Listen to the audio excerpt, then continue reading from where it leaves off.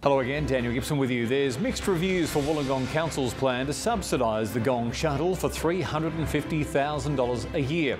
Passengers are set to be charged for fares after the state government cut funding by 25%. Locals say the money could be better spent elsewhere in the city. Hundreds of Illawarra Catholic school teachers have walked off the job today over a lack of access to the Fair Work Commission. The action comes just a month after teachers marched on the Diocese of Wollongong demanding a right to arbitration. 4 youths have been charged after allegedly stealing a 90-year-old man's car.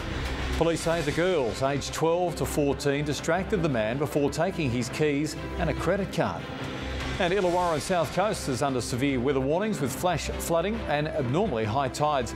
An East Coast low is expected to bring very heavy rainfall of up to 200 mil around Nowra and Maruya Heads.